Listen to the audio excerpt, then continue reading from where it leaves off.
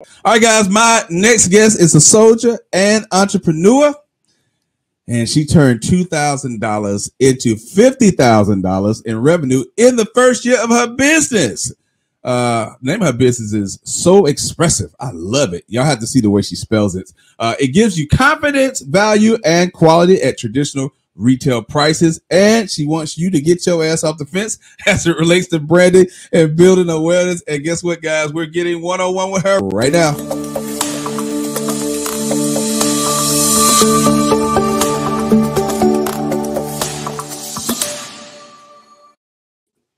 Erika Kelley. Hey. How you doing? Nice to finally meet you. Yeah. Where you been hiding at? I haven't been hiding. I've been here. Waiting for the show to start, waiting for the party. It's nice getting to know Raven a little bit. Okay. And where is here for you? Well, I'm here at Fort Eustis in Virginia. That's where I'm currently stationed. Okay. That's right. You're a soldier in the army. I thought they were saying like a soldier in the army of the Lord or something, you know? Yeah. But you're a real soldier. I'm a real soldier. Okay. Now, how long have you been in the military? I've been in the military 19 years now. Okay. 19 years is a long time. You look like you're about 19 right now. Okay, I like that. How did they do that? Like they took you at birth or something? I wish that was the case, but no. The Army's just been really good to me. Didn't, wear off on me too bad. All right, so 19 years. What inspired you to go the military route? Honestly, I joined the military to learn how to cook. Honestly, to learn how to cook? Yes. Come on, Erika. You kidding me? You kidding me? I am so serious. I joined the military to learn how to cook. Of all the things you could have done, culinary school, military. No, it was one of the things where they was like, hey, what do you want to do? What are you good at? I knew what I wasn't good at. So it was like, oh, let me learn something that I'm not good at. Okay. So I have to ask, Erika, you brought this up. Okay. You joined the military to cook. What's your cooking like today? Well, honestly, I've had some very prestigious jobs, flown all around the world with very prestigious people in the military because of my cooking. Cooking has gotten you into doors that you probably wouldn't have gotten in had you not been able to cook. So are you like a master chef of some sort? I am not a master chef, actually, but I trained a lot of the master chefs that's in the Army. Okay. So you started out in one thing, and at some point in your life, you decided you wanted to be an entrepreneur. And what led to that? So honestly, it came to the point where I'm at 18 years of service.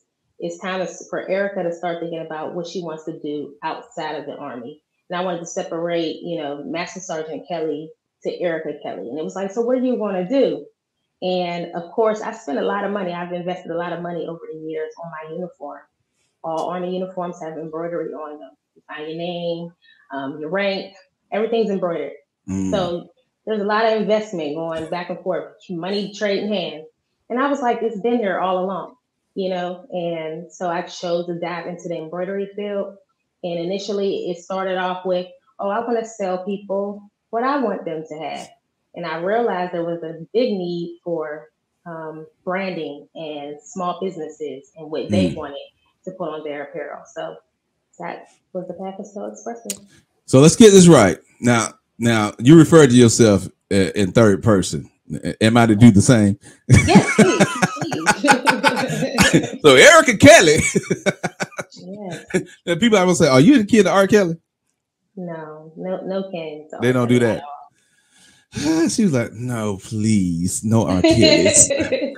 So you saw a problem and you decided to provide a solution for that problem, right? Yes, absolutely. Okay. Now, you've been taking sleeping pills today? No, none. This is just you. You just like cooler than the other side of the pillow, cooler than the polar bear's toenails. What's going on? This is me. This how you be chill, like, yeah, what's up? Like Erika sitting like she riding with Snoop Dogg. Okay. No. I'm just chilling. Soft spoken, but a killer. Yep, that's exactly who I am. So how many ways can you kill a person? Finch, really? I gotta ask, Erica. I mean, I'm pretty sure there's a lot of ways to kill a person. I'm saying I never really thought about it. Personally, how many ways can you kill somebody? With kindness. That's how I'm gonna kill everybody. You are good, Erica. You are good. I see somebody had media training because I was trying to slip you up, you know. Because these videos last forever online. Forever. Erica, like, you not finna catch me. My master sergeant ain't finna be calling me in the office in the morning. Basically. Okay, so why do you think people don't see themselves as brands even when they have businesses? I would say they probably don't see themselves as brands is because they're just not recognized as a brand. They don't realize that their name is their brand. In the military, I created a brand for myself. Master Sergeant Kelley is a brand. When people hear my name, they know who I am. They know of my reputation. When you get a Master Sergeant Kelley, you get a promise, and that's what your brand is. She's going to do and execute something a certain way. Mm-hmm. It could be a good brand, it could be a bad brand, and it's really all based off of perception. But you have a brand. Okay, I like the way you said that. Yeah, you had media training before. No, but I mean, we pretty much do train us for the media all the time. So, but not personally media training. Okay, because you got some great answers here, and they really politically correct. Politically correct. Okay, I like that. Because I'm the type of person in the conversation. I could take it left, I could take it right, I can take it over the hill. Because I listen to what people say, and I kind of base what I'm going to say to them based upon that. Sometimes I ain't gonna say sometimes. Most times I'm going off script. So I love the fact that you're not easily rattled by my conversation. Yeah, I love it. Not at all. We can take it wherever you want to go, Finch. I love it, Erica. I love it. Okay, so I look at this because you got thousands of people, and we know this by all the fraudulent people who did the PPP loan. Thousands of people across the country have businesses, and most of them, whether their business, and sometimes I think it's because they consider themselves a small business. They don't see that business as a brand like an Apple or a Google or a Facebook or a Yahoo. And I think that's some of the reasons why they stay a small business, because they never see themselves excelling. Now, you took $2,000 and you translated into $50,000 in your first year of business. Would you say that contribute to your mindset or sheer luck? I would say a little bit of both. Okay. I think that it has a lot to do with my brand though as well. So these connections that I made through the military, I feel like that was my start. That was my handshake into the business, because I would say the first 3 to 6 months that I was in business, everybody that was purchasing from me are people that knew me and knew me well. Whether it been one of my soldiers, a coworker of a coworker, it was just like that mental note kept playing in their head, like, oh, Sergeant Kelley does embroidery. Oh, she started this embroidery business, and it was just word of mouth and hearsay. So my reputation pretty much preceded me when a lot of people came to me to do business. And then after I built that trust with people that I've already knew, the people that I didn't know was on board and ready to go.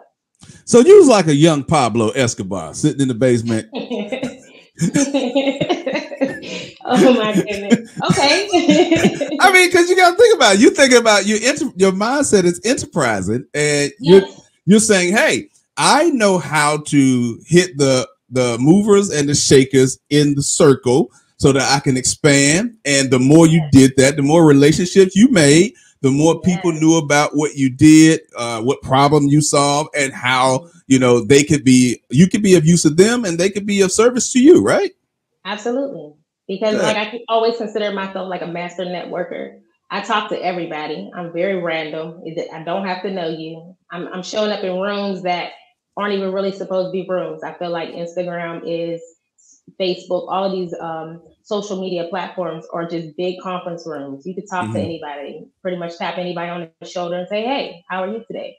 It's not even about selling them anything. It's just, getting to know people, making those connections that matter the most. Yeah, I think that's true because every relationship you build or break could be beneficial or detrimental. So, and you never know who you are engaging when you engage in these conversations. And again, not that I've ever dabbled into the drug business, but I use that as a thumbnail because when you look at the way they think and the way they operate, they create networks of people, and it's really just built on relationships. Some of those relationships are garnered through fear, but a number of those relationships are built through trust and knowing people in your community, knowing people, knowing what people need or in and around you. And so I applaud that. That's your approach when you're looking at how you start building your brand. So that you got to tell people how you spell it because they don't know. It's not on the screen. Oh yeah, well, it's somewhat on the screen, but yes, so it's in your name. So yeah, tell them how you spell your business. So the app is I'm So Expressive, and you can find me on all social media platforms. But I spell it SEW Expressive. So the name of my business is So Expressive LLC.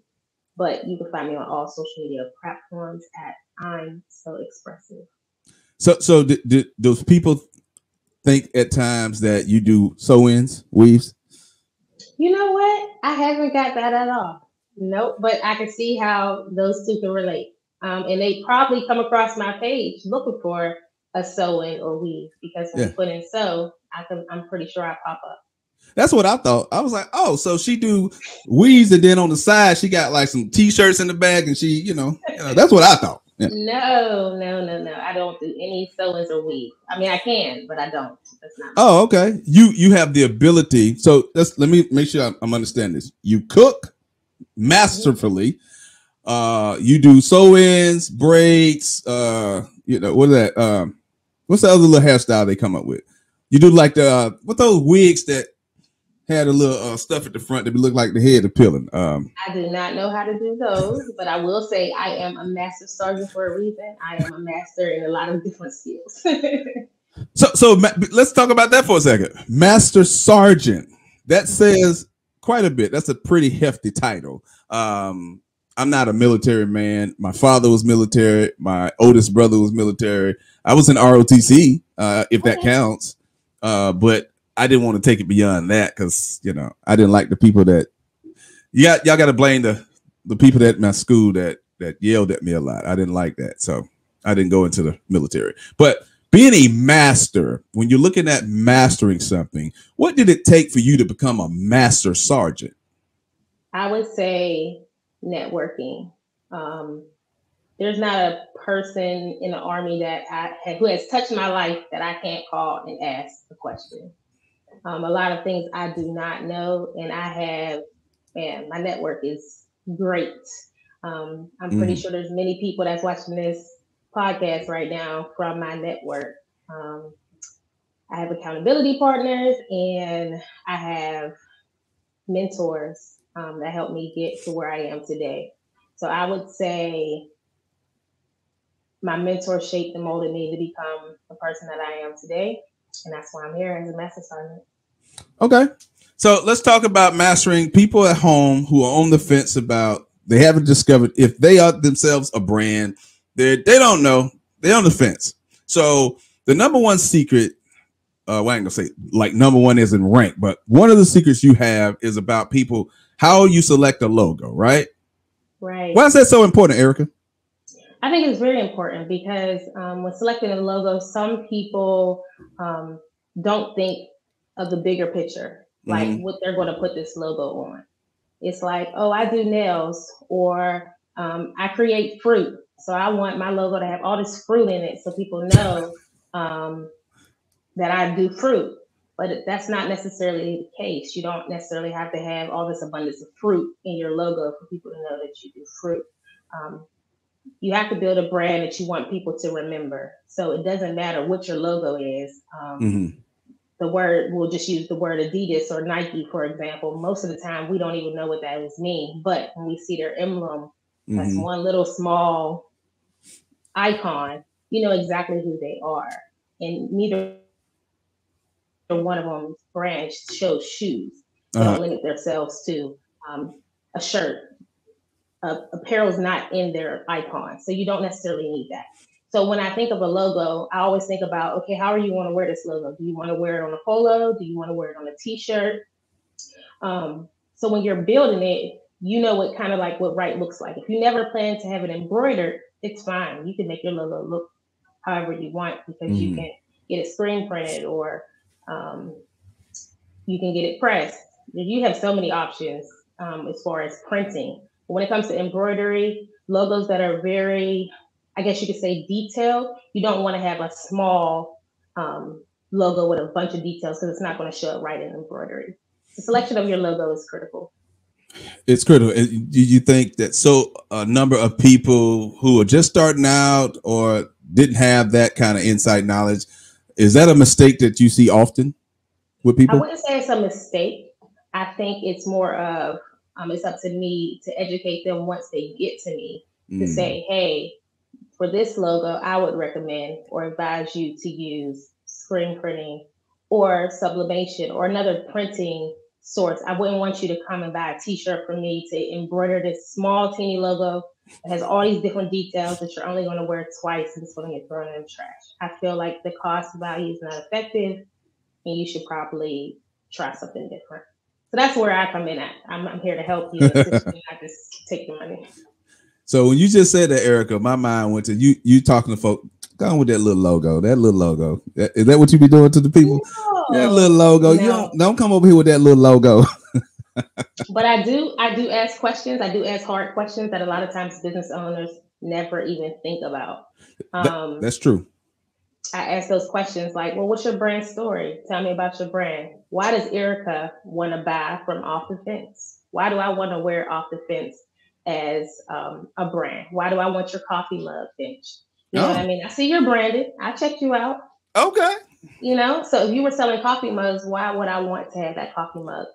Well, you want this coffee mug because what's in it. That's why. Got you.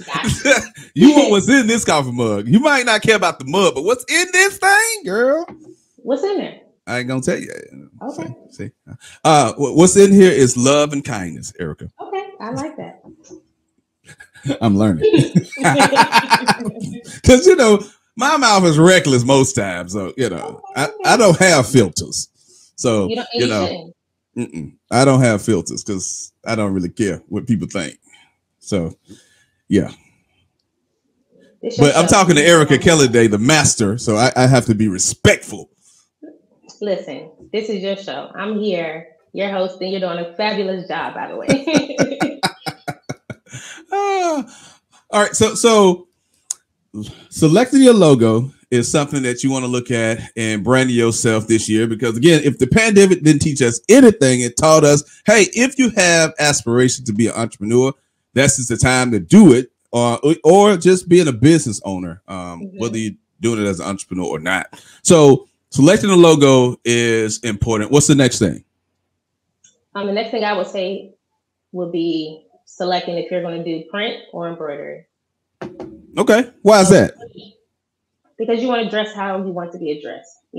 Certain things will get you into one door that might not get you into another door. So it just really depends on what your brand is. Everything's not for everybody, and it's not like a cookie cutter one size fits all. You really have to decide what your brand needs. So that would be the second step for me, deciding if you want to go in a direction of printing, or if you want to go in embroidery, or if you decide not to wear anything any branded apparel at all. Okay.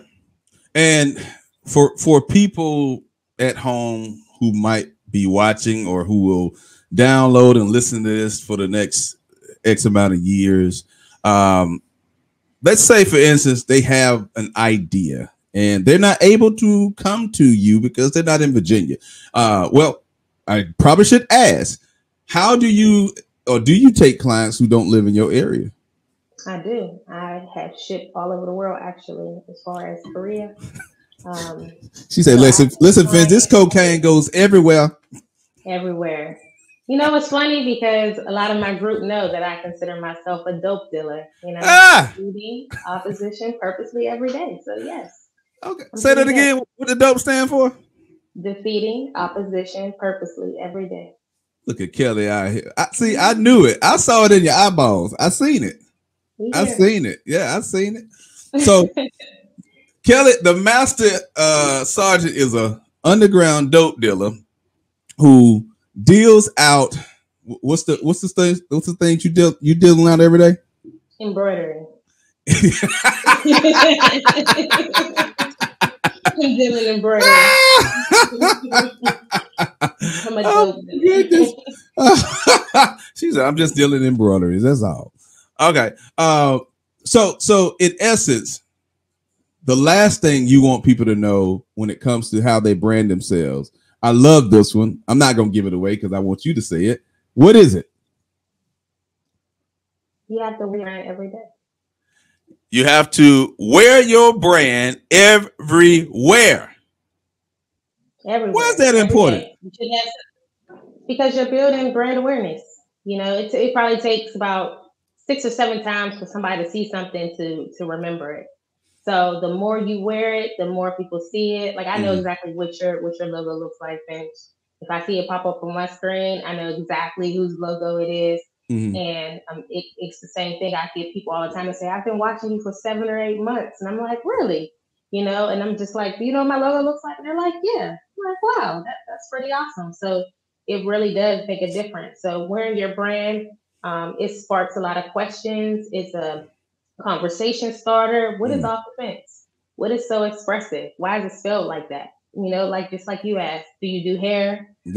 So just seeing it, whether you're at the gym working out and it's on your back, need embroidery, you know, like you just have to think about everywhere you go, you're a walking billboard. You should be rocking your own brand.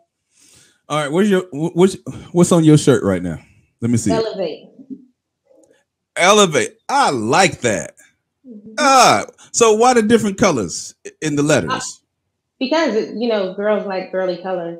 This is actually my husband's brand. So as far as Elevate goes, just the plain gray or white is what he usually does for the men. So he tried to, you know, spark it up so I can wear something and feel good in it too. Elevate. So what does elevate mean? Elevate is pretty much just leveling up. You know, everybody's at this, you know, this standard. We want to elevate. So wherever you're at, whatever the standard is, you want to make sure you go greater, go higher. Go higher. Okay. Go higher. So does So Expressive do like Bad Boy Records where y'all sign people and then y'all let them have their own little record labels and sign other artists too? That's what y'all doing over there, So Expressive?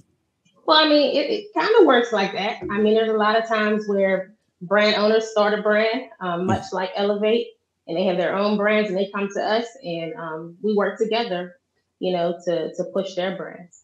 Okay. So I'm definitely a brand ambassador for my clients. Okay. And if someone wanted to reach out to you or So Expressive, how could they do that? They can follow me on all social media platforms at I'm So Expressive. That's IMSEWEXPRESSIVE. That's Facebook, Twitter, and Instagram. I'm So Expressive. Now, where are you from? I'm from Pittsburgh, Pennsylvania. Okay, I was gonna say because I just heard oil. I was like that New York sounding. No, I'm from Pittsburgh. Pittsburgh, okay. And military has taken you to where you are now, I'm assuming, right? Yes. Okay. All right. Anything else you want the people to know before we live out of here? You are your brand. You are your brand. Yes, you are. Can we sing that? Can we sing that? Yes, Finch, please. No, Erika. Violin for you. I want you to sing it. I'm just gonna be your background singer because I can only hold notes. I can't lead songs. Well, I'm gonna tell you, Finch. I only rap. I don't really sing too much unless it's karaoke. Let me find out. You got bars. I got bars. Let me hear some bars. I'm just playing. I don't rap. That's funny. You should do stand up. No, I shouldn't. No, I shouldn't. I shouldn't. Well, Erika, I appreciate you coming on the fence and helping our audience get their ass off the fence. It's been a pleasure talking to you, man. Thank you so much for inviting me. Thank you to everybody that showed up. Spread the word by leaving a rating and review on iTunes. Thanks for joining us, where it always feels good.